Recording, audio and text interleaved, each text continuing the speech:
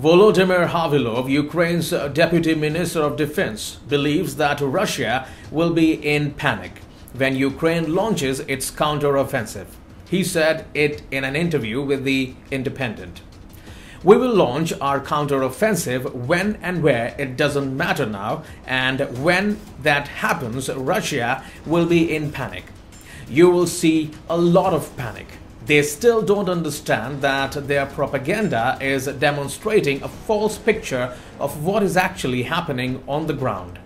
This war will be won on the ground, not on the TV screens, not on the internet. I would not be surprised if on some day, maybe this month or next month, we will see something which contributes to the immediate collapse of Russian strategy or its military, its economy," Havilov said.